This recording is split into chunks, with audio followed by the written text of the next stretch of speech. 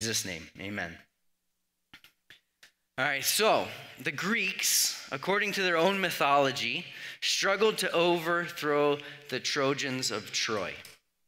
In a brilliant move of deception, they present a statue.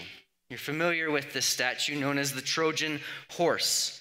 They present it to the people of Troy as a bit of a peace offering, or that's how it's received. But inside this peace offering were some Greek soldiers who, after the gift of peace was ushered into the community of Troy with their impenetrable walls and warriors guarding them, they waited. And they waited and they waited until all in Troy was quiet and everybody was asleep. And then these soldiers worked their way out of this peace offering, went to the gates, opened the gates, and let their army march in, thus overthrowing Troy. Troy went to sleep that night, assuming peace had been reached, and woke up to a slaughter because they didn't account for the brilliance and military prowess of their opponent. In our passage today, Revelation chapter 13, which was just read, we see Satan, the great serpent, the dragon, use a similar approach to continue to lead the world astray and now full-on attack God's people. Now, he doesn't present a statue of a horse by any means, but he uses lies and deceptions and false claims and then ultimately violence to try to overthrow God and destroy his people and set up for himself a throne and a kingdom. Unlike the Greeks, Satan ultimately fails, but he's still trying. And so we need to heed the warnings that come out of a passage like this, or we are bound to be like the Trojans, to welcome an enemy in thinking all is well, only to wake up to a spiritual slaughter. We must be alert, we must be wise, and we must have patient endurance and faith. So let's turn our attention to Revelation chapter 13. We begin in verse 1. The dragon stood on the shore of the sea. The dragon, as we learned last week from chapter 12, verse 9, is in fact point blankly Satan, the great serpent. Satan is standing on the beach, and out of the water comes a beast. This would ruin family vacation for sure. All right?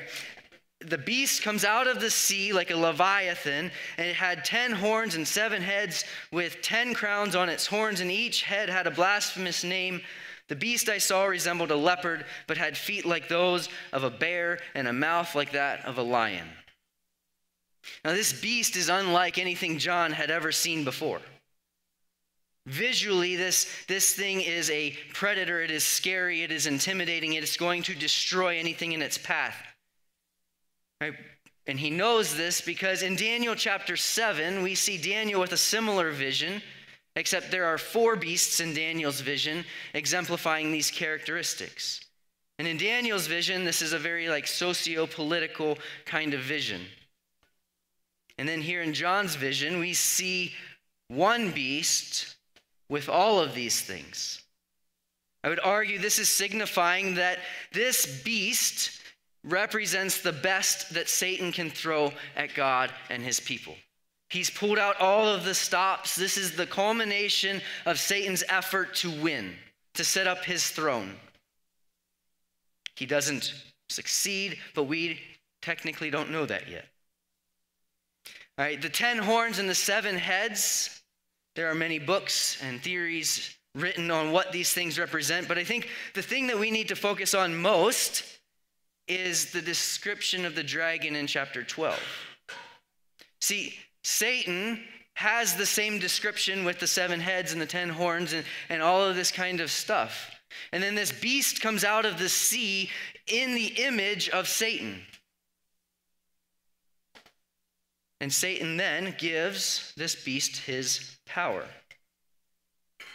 There's a mocking and a mimicking of God at play here. Right? Jesus is the image of God. Jesus is exalted to the throne of God in heaven. Right? This is what Satan is doing in an attempt to win. He's trying to be God. He's trying to do what God has done.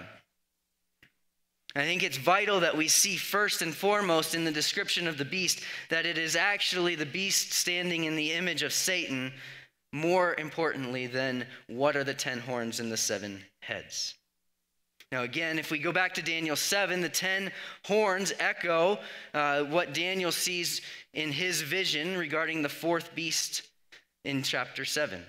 The 10 horns represent 10 kings that rise out of the fourth kingdom. John would have undoubtedly had Daniel's vision in mind as he's seeing his own vision.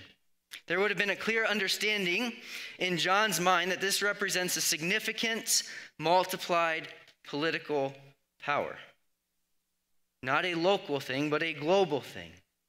John would have thought, ultimately, at that time of Rome and its evil rulers.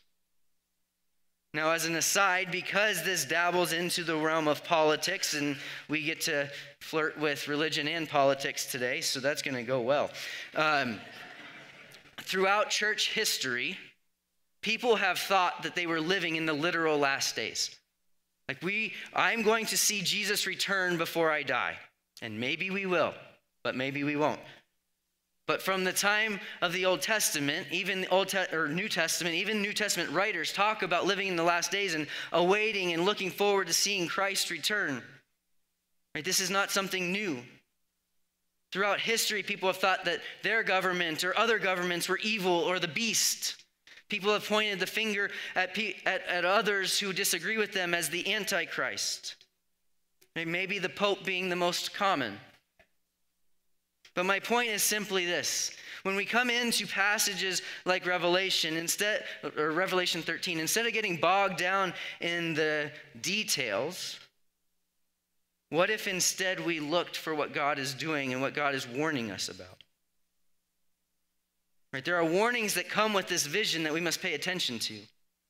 And we're going to get to those towards the end, but first let's continue looking at the craziness that's going to unfold. The dragon gave the beast his power and his throne and great authority. Again, this is Satan mimicking and mocking God, giving power to the beast as the Father gives to the Son in heaven.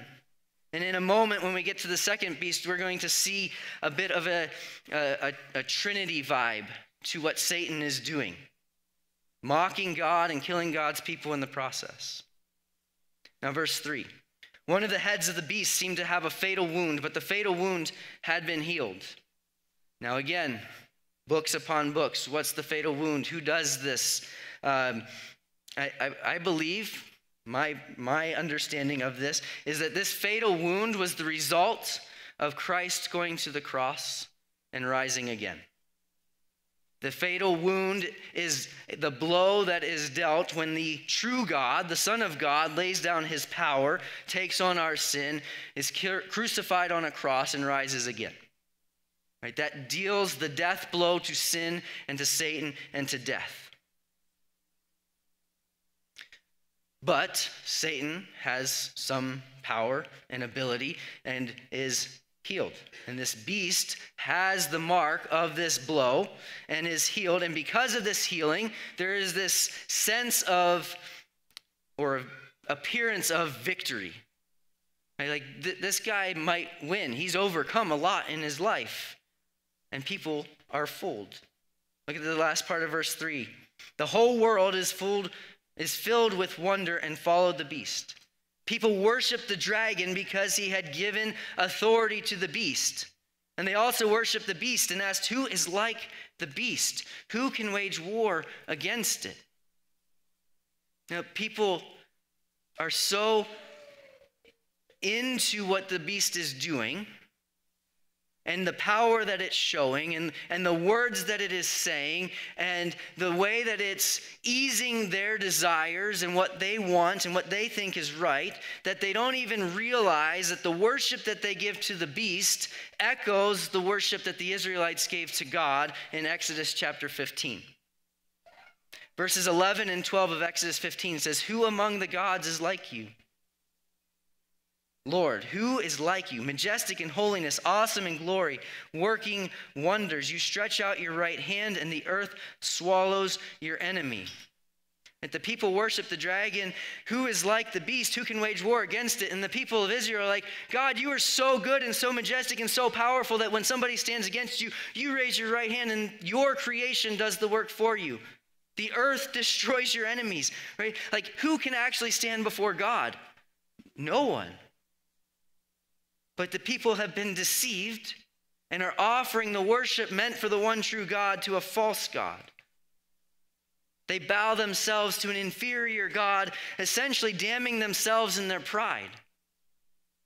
But the dragon and the beast aren't actually here for the world.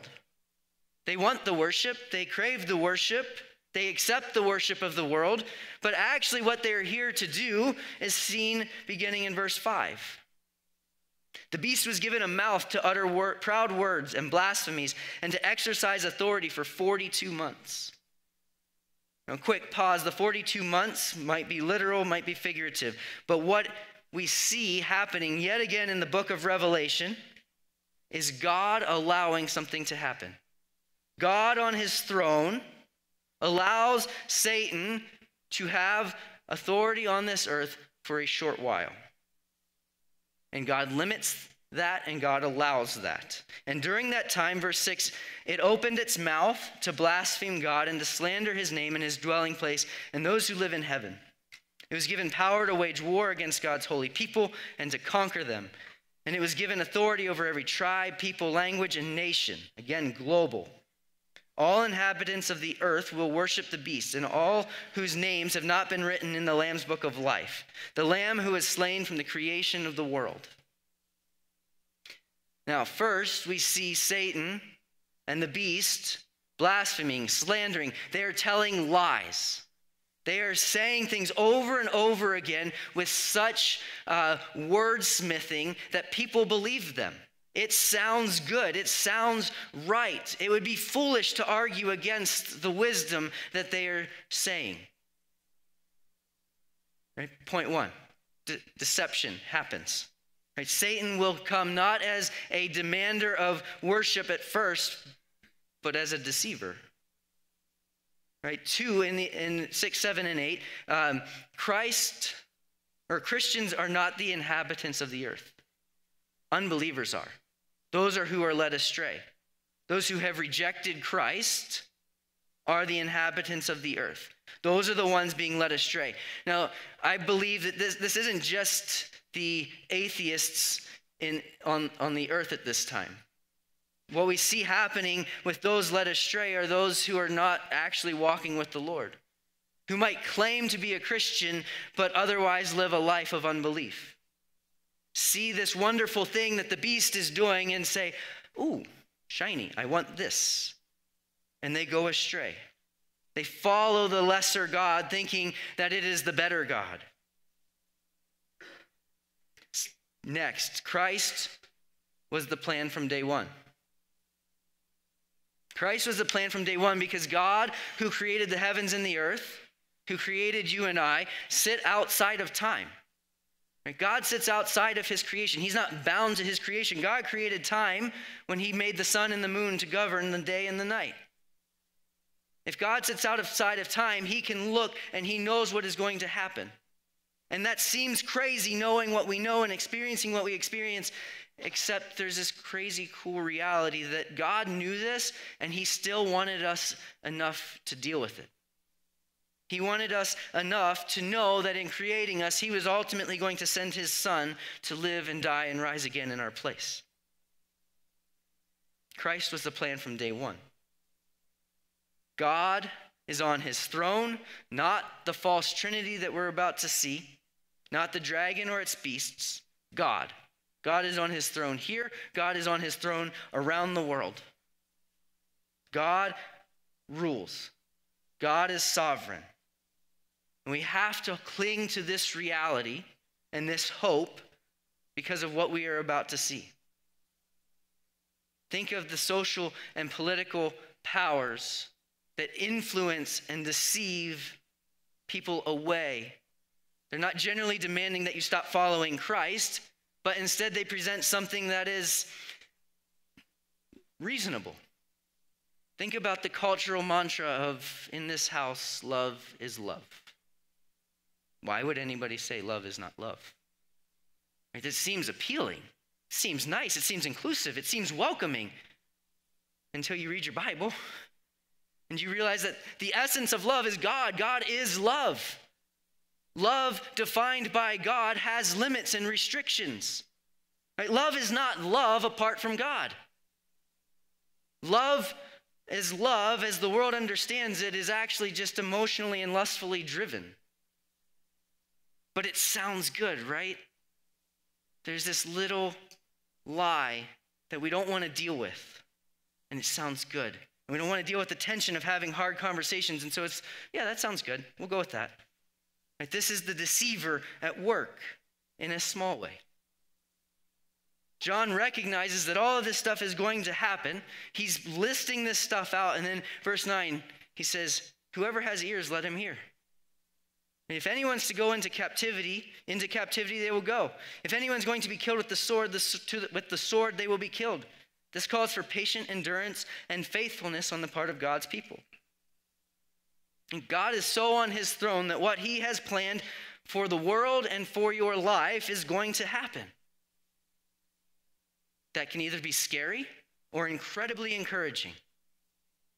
I believe the reason that John points us there before we get to the second beast is to challenge us as believers, as Christians, to not be comfortable. Right? To be prepared for a world in which there will be a beast that reigns. Many will be imprisoned and even killed because they profess Jesus Christ as Lord. It's happening in pockets around the world today. But as Revelation comes to a point, we see little foreshadows or little tastes of the persecution that Revelation has talked about in pockets, right? In micro areas throughout the world, maybe even in our own lives at times. But what Revelation is getting at is essentially this summit or this peak where it becomes a global experience, which means we need to take our eyes off of our own country only, right? To have a more global understanding as we think about how this stuff unfolds and when it unfolds and all that kind of stuff. Believers must be prepared for a world in which Satan seems to be winning. Now, the first beast and its blasphemies and false teaching and the war against Christians is at work, and then we're introduced to a second beast. The first one comes out of the sea like a leviathan kind of beast. The second is from the land as if behemoth. These are mythical monsters that people would have been familiar with in their day and maybe even been afraid to go into the woods because of. If John understood the first beast, because of Daniel, to be aimed at the socio-political elements of his day, like Rome and emperor worship, then the second beast would be the priesthood that propagated worship of the emperor. Like, hey, this emperor is doing well. He wants what's good for you. You should follow him. You should trust him. You should trust him with your life. We see the second beast in verse 11. Then I saw a second beast coming out of the earth. It had 2 horns like a lamb, but it spoke like a dragon.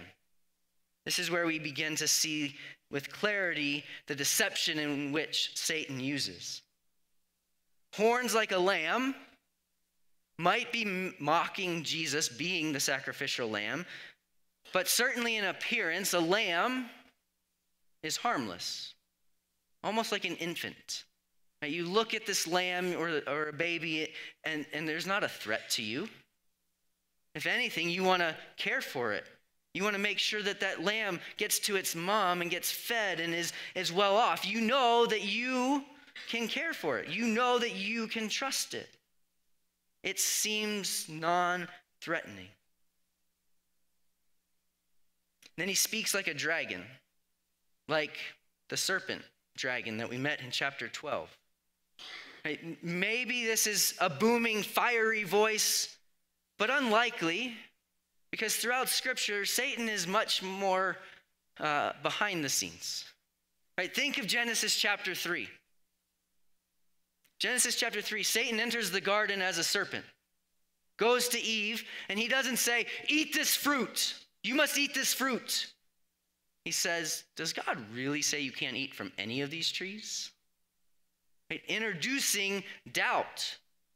Engaging in a conversation with Eve that ultimately causes Eve to entertain the doubt, to ask the questions, and to then take and eat. And in taking and eating, she realizes in that moment that, wow, this is a beautiful piece of fruit. And man, does it taste good. Maybe, just maybe, this snake knew better for me than what God said. It's a subtle, slippery slope kind of deception. Right? This is the way the dragon speaks.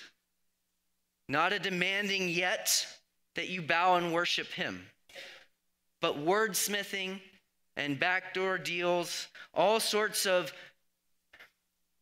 trickery to arrive at a place where people believe that what the beast is doing is right. The second beast exercised all authority of the first beast on its behalf. So the dragon gives authority to the first beast, and now the first beast gives it to the second beast to act on its behalf. Do you see the mocking trinity that has been set up? Satan gives power to the beast that is his image, and then gives power to the second beast, which points everybody back to Satan and the first beast. Right? Think about the triune God. Father is in heaven. Son is the image of the Father in heaven. The Son ascends back to heaven. The Holy Spirit comes. And what does the Holy Spirit do? Hey, look at Christ. Look at the Father. Look here. Look here. Right? Satan is blatantly mocking God, trying to overthrow him. The second beast, then at the end of verse 12, says the beast made the earth and its inhabitants worship the first beast, whose fatal wound had been healed. And it performed great signs, even causing fire to come down from heaven to the earth in full view of the people. Because of the signs, it was given power to perform on the behalf of the first beast. It deceived the inhabitants of the earth. And even with the language, made the people worship, right? There's not yet, it's quickly coming, but there's not yet a physical force to worshiping the first beast. It's not a battle of the wills, like a toddler being told to put on their shoes and saying no. Right? There is a convincing, because of words and actions, that this beast is worth worshiping. That the world that we live in is worth worshiping. It's deception. It's showing off its impressive knowledge and wordsmithing, and instead of being physically forced to worship, they're convinced to worship, and so they do. They're so convinced that what this beast is doing is so good and so right that there's little to no negative thought about setting up an image to honor the beast. After the image is put in place, look at what the deceptive false trinity does. Verse 15. The second beast was given power to give breath to the image of the first beast, so that the image could speak and cause all who refused to worship the image to be killed. Now we're seeing some force. I don't know about you, but if I'm walking down the street and a statue starts talking and making sense, it's going to get my attention. Right? We don't know how the beast or the image actually starts to speak. Maybe it's the second beast speaking through the statue. Maybe it's some sort of dark magic. But it speaks, and people are impressed, and they listen to it. And they're so bought into it that everybody, except the Christians, agree that worshiping this is the right thing to do. So much so that it becomes a capital offense to not worship the beast or the image of the beast. Right? This is not a new thing. Right? Nothing original. Satan does nothing original. Right? The Emperor Trajan did the same thing in Rome. You're not worshiping me, you're dead. There's physical there's physical force and literal consequences now. Right? Before there was deception that we had to watch out for, but now the consequences are you either bow in worship of the thing that I'm telling you to worship or you die. This image continues to create and pass down mandates. Verse 16, it also forced all people, great and small, rich and poor, free and slave, to receive the mark on their right hand or on their forehead, so that they could not buy or sell unless they had a mark, which is the name of the beast or the number of its name. This mark is of the first beast, the Antichrist. The opposites listed out in verse 16, great and small, rich and poor, free and slave, get at the totality of this movement. You're not going to escape it. Every single person, whether you are the poorest of poor living on a dirt floor in India, or you're buying the $800,000 mansion, I don't remember, $80 million, that's what it was, mansion that just listed, right? You're not escaping this reality. If you want to go about your regular daily life, you need this. And yet this mark is the opposite of the sealing of God. Right? It is Satan, again, mimicking, mocking, and copying God. God seals his people back in chapter 7. Now Satan seals his people. Now, whether this seal is literal or figurative, the point that John is making is that God knows whose are his and whose are Satan's. And Satan knows whose are his and whose are God's. This is why John says in verse 18, as we deal with this sealing of the people, this calls for wisdom. Let the person who has insight calculate the number of the beast, for it is the number of man. That number is 666. Now, for sure, this verse has sparked paranoia over the years about everything from credit cards and cell phones to microchips and vaccines. Right? Like, you make it up, it's there. Right? John would have understood to a certain extent the number to represent the numerical values of ancient letters. Right? And so he would have assigned a name based on the letter values. Move forward in history, Nero fits this pretty perfectly. Nero might have been an antichrist, but he's not the antichrist. The Bible talks about a lot of antichrists prior to the antichrist. The numerical value coming out of the letters is important, but I think in the symbolic nature of Revelation, we need to pay attention to the reality that God's number is 777. And 777 represents a perfect number, symbolizing God's infinite perfection, majesty, holiness, goodness, his just mercy. And if that's the case, then number 666 stands for all that is detestable, wicked, and evil. What is key here, and will push us into application, is John's call for wisdom, to think deeply, to look beyond the scope of just our lives, past even the shores of our nation, to understand what is unfolding and how it's to unfold.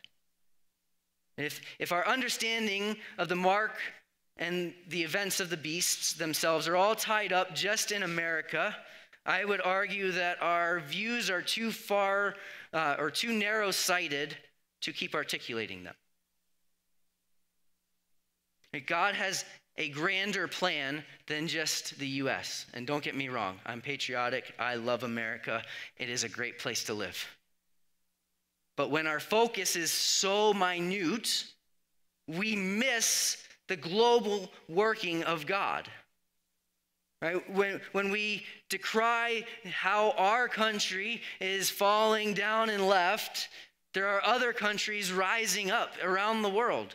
America used to send missionaries, thousands of missionaries into Africa, and now Africa is hosting missionary and theology conferences and sending missionaries into Europe and into the Americas. Right? The global perspective changes how we understand what is happening. The global perspective changes our hope. Right? We should not give up hope. We must have wisdom. We must think deeply. We must be aware.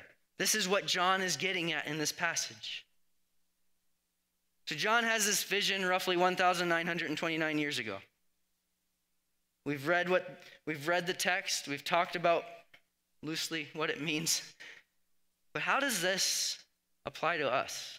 How do we deal with things like a seal or a required thing on our heads or our hands? What does that look like? What do we do with this information? Well, first of all, I think we need to understand that a lot of this gets at how we're living. If you put something on your forehead or on your right hand, right, the Israelites were called to put the law of God on their right hand and on their foreheads. And these are things that you present, that this is what people know you for. Right? So in one sense, these seals and these numbers get at how are you living? What are you living for? What do you value? What do people know to be true about what you truly believe? All right, let me give you two thoughts, and then we'll close with one point of application. First thought, these things are not new. Right, consider the Israelites in the Old Testament. They're lied to, they're led astray, they're captured and killed because they give in to the desires of their flesh, the allures of the cultures around them, and things get bad for them. Right, consider even the plight of the disciples in Jesus.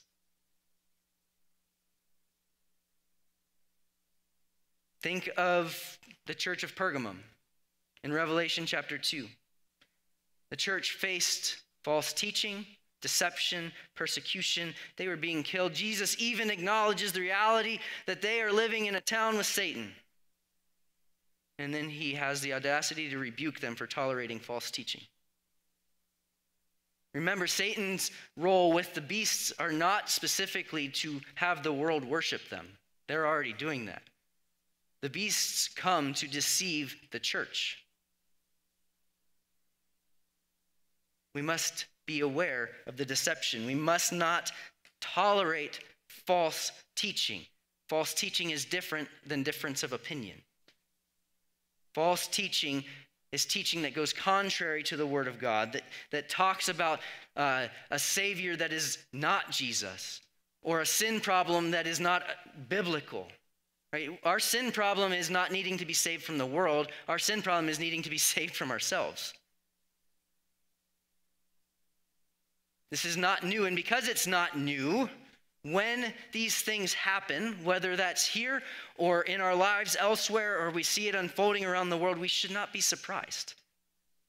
In fact, I would argue we should be preparing ourselves and our families for the reality that this world is not our home, that we are citizens of another kingdom, and the false trinity that we saw today is seeking to rule this world, and he hates us. Not like, oh, we tolerate each other. No, Satan hates you because you are God's image bearer, seeking to make God known.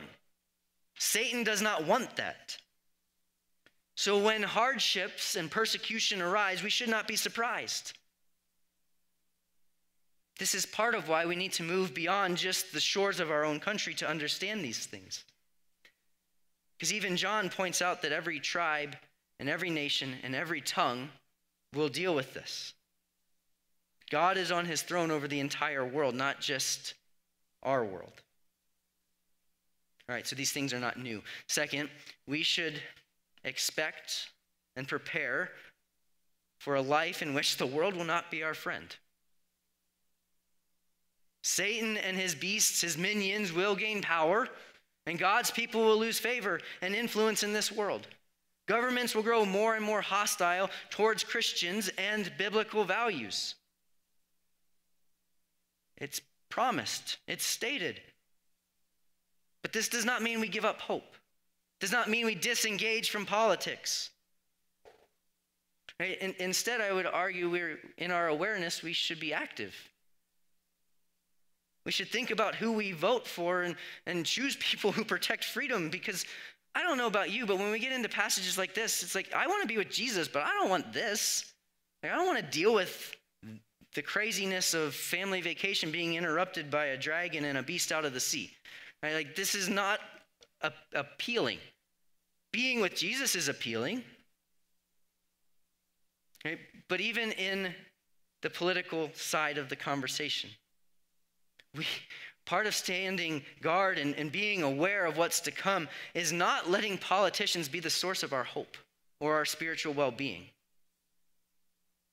I'm going to say something crazy. No politician can be trusted. Not one. I've yet to see one in my lifetime that has actually done what they promised to do. And yet we put our hope in them. Everything will be fine if this person gets into office. Maybe. Maybe not. More than that, though, it means we need to be on guard against false teaching. Because Satan is not aiming to fool the world. He's already done that. He's aiming to fool us, to distract us. Being on guard then doesn't mean pointing at our adversaries or the people who oppose us and calling them Antichrist. It means seeking Jesus. Consider the virgins that Jesus talks about in his parable of Matthew 25, waiting for the bridegroom. They're awoken at night. They get up, they get ready. Some of them take their lamps with extra oil and they go out to wait for the bridegroom. Others, in their excitement, just run out unprepared. And as the moment arises, they realize that they're unprepared. And so they go back to try to be prepared, and they miss it. They're caught off guard. They have been essentially deceived. So how do we come into this or leave this actually being prepared, actually knowing Jesus? I would say we need to abide, like live with Jesus, be in his word, know what is true. Right? It would be foolish to try to study and know every potential deception to be ever thrown. It's impossible. You will probably actually be deceived in your studying of it. But what we can do is know what is true, what is right, what is good. It's all right here. Be students of God's word. Be in community that points us back to God's word and to God himself.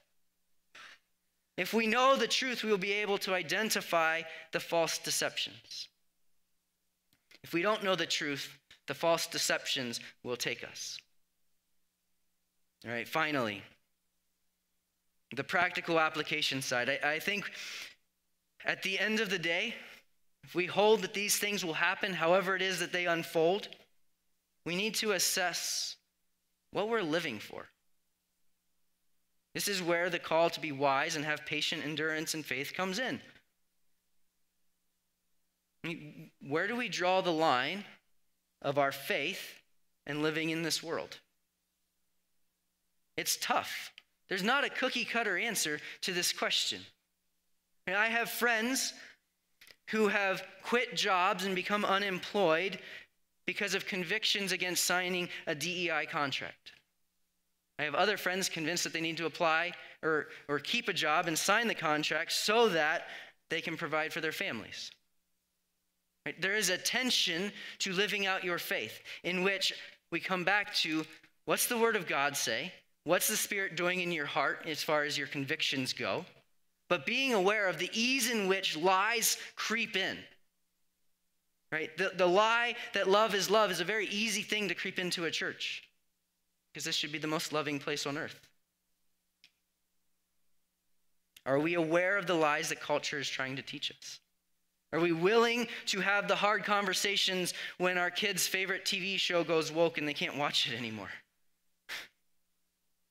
Are we willing to tell a boss no when they're asking us to do something or sign something that flies in the face of Scripture and insults the image of God? Are we willing to step up and say, we choose Jesus, we choose what is better, or will we continue putting things in front of Jesus? What are we living for? Because here's the reality. If we're not willing to live for something, it is incredibly unlikely that we'd be willing to die for something. And yet the Christian faith is, come to me, lay down yourself, pick up your cross. Right? It is not about you, it's about Jesus. Right? We think about that spiritually, but Revelation forces the reality of are we raising kids who are resilient enough? Are we parents who are resilient enough to say, I choose Jesus, I choose death? It's so incredibly countercultural, especially if that culture is saying, hey, life, easy life, come here. We have to wrestle with these things. The moment, time to decide who you are and what you believe and what you're going to stand for is not in the moment that you have to stand for it. It's now. It's seeking the Lord now so that if this day arises in your lifetime, you are ready. It's seeking the Lord now so that if this day arises in your children's or your grandchildren's lifetime, they are ready. So that we can stand before our God and hear, well done, good and faithful servant. See, if we live in light of the warnings of this passage, that Satan and his beast with his deceptions and lies are going to gain power and traction, then we must seek Jesus like it's the most important thing in the world. We must worship God, trusting that he is actually on his throne over all things in all the world. And it is in that space of seeking Jesus and worshiping God in community that we will find a faith that is not moved by the tides of culture or emotion or fleshly desires. We'll live a life because of a faith in a God who's at work in this world that changes the lives of those around us and changes the lives of those around them, and so on and so forth. Ultimately, a life lived for God, being steadfast to see the deceptions and the attacks of the evil one, will lead us to a place where we get to stand before God and hear, well done, good and faithful servant, as we lay down our crowns and say, no, God, it's all about you. It's always been you, your glory, your kingdom, your work. May it all be about him. May it be so. Let's pray. God, thank you for the truths of your word. God, I pray that you would guard our hearts and our minds as we leave this place. God, would you give us eyes to see and know the truths of your word and to cling to them and to you tightly? Would we not be deceived by false teachers and the lies of the evil one, but would we trust in who you are and who you say we are? God, would you be honored and glorified in the lives that we live? Would we be ready for a day in which we give an account or have to stand up and say, I choose Jesus? Help us to love you more than anything in this world. In Jesus' name, amen. Let's stand together.